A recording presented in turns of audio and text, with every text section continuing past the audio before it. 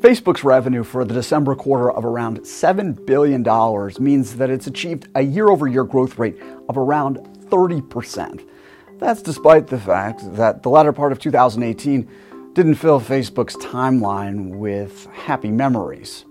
A privacy backlash, a scam ads controversy, its senior leadership under fire, morale sinking at the company as over the past 6 months, its stock dropped by nearly a third. But as bad press talks, money walks, and Facebook's latest revenue numbers show that it's still raking in the dough. In the last quarter, revenue's rising over the previous one by another $4 billion. There's 4 main reasons why Facebook is defying the haters. The first being that Facebook, now with about 2.3 billion users worldwide, is still growing. In the December quarter, it grew year over year by another 8.6%. To be sure, investors have been reacting to the news that users, particularly younger ones, are spending significantly less time on Facebook's app, with those aged 18 to 24 last year spending 27% less time on the network.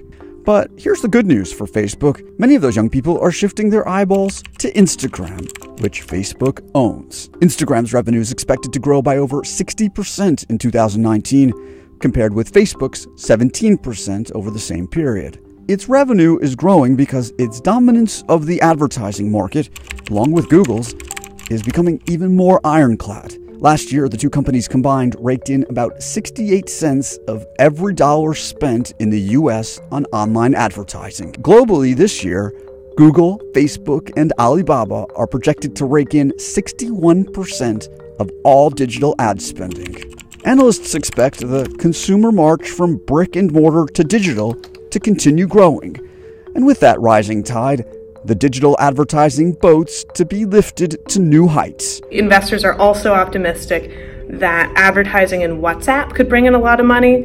Zuckerberg has said that he plans to put ads there, and a lot of people use WhatsApp. Facebook, for all its controversies, is catering to a world in which anyone can easily hawk their wares online. Consider this. Facebook has 5 million advertisers, while CBS has 200. If this earnings report were a State of the Union address, the state of Facebook appears strong.